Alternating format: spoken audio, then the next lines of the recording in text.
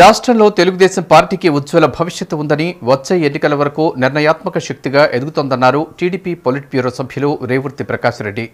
తెలంగాణలో తెలుగుదేశం పార్టీ అయిపోయిందని, పార్టీకి భవిష్యత్తు లేదని ప్రచారం చేస్తున్న వారికి టీడీపీలో చేరికలే చెంపపెట్టులాంటిదన్నారు. కరీంనగర్లోని కెమిస్ట్ భవన్లో టీడీపీ చేరికలు కార్యక్రమాన్ని నిర్వహించారు. ఈ కార్యక్రమానికి పార్టీ జిల్లా అధ్యక్షులు అంబటి జోజిరెడ్డి అధ్యక్షత వహించగా పార్టీ పోలిట్ బ్యూరో సభ్యులు రేవూరి ప్రకాష్ రెడ్డి ముఖ్య అతిథిగా హాజరయ్యారు.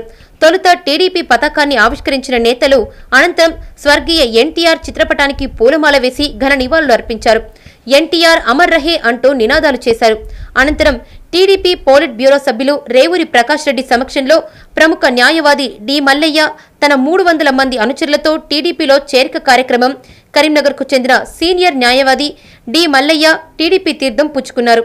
వారికి రేవూరి ప్రకాష్ రెడ్డి పార్టీ కండువాను కప్పి పార్టీలోకి సాదరంగా ఆహ్వానించారు. టీడీపీకి పూర్వ వైభవం తీసుకొచ్చేందుకు ప్రతి ఒక్కరూ కృషి చేయాలని సూచించారు. అయితే తనను ఎలాంటి కారణం లేకుండా టీఎన్ఎస్ఎఫ్ నుండి తొలగించారంటూ సాయి తేజ అనే యువకుడు ప్రకాష్ రెడ్డికి వినతి పత్రాన్ని సమర్పించారు. అటు గంగాధరలో కూడా టీడీపీలో పెద్ద ఎత్తున చేరికలు కొనసాగాయి. మల్యాల ప్రతాప్ ఆధ్వర్యంలో సుమారు 300 మంది రేవూరి ప్రకాష్ రెడ్డి సమక్షంలో టీడీపీలో చేరారు. వీరికి ప్రకాష్ రెడ్డి పార్టీ కండువాను కప్పి పార్టీలోకి సాదరంగా ఆహ్వానించారు.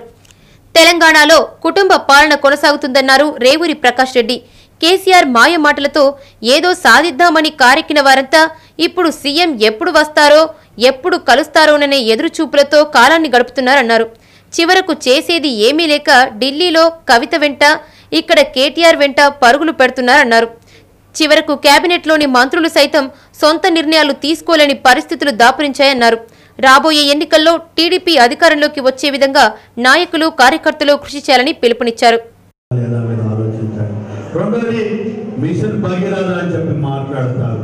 మిషన్ భగీరథకు కూడా అప్పులు చేశారు. ఆ అప్పులు చేసి కూడా ఎవరు పెడుతున్నారు అంటే ఆంధ్ర కాంట్రాక్టర్లు దోషి పెడుతున్నారు. 38,000 కోట్ల రూపాయలు చూస్తే ఇవాళ ఎవరు మన తెలంగాణకు సంబంధించిన కాంట్రాక్టర్లు చేయడం లేదన్న విషయాన్ని మీరు తీసుకొస్తున్నారు. ఎందుకు ఇంత నిర్దేశంగా నేను చెప్తున్నానంటే అప్పు చేసిన నిధులు ఏవైతే ఉన్నాయో అవి ఇతరులకు దోషపెట్టడానికి, దానికి కూడా కారణం ఏంటి అంటే ఆంధ్ర కాంట్రాక్టర్లకు ఇస్తే వాళ్ళు సూట్ కేసులు ఎవరికి తెలవకుండా తీసుకొచ్చి ఇస్తారు అని చెప్పి ఒక ఆలోచనతో ఇలాంటి కార్యక్రమాలు చేయడం జరుగుతుందని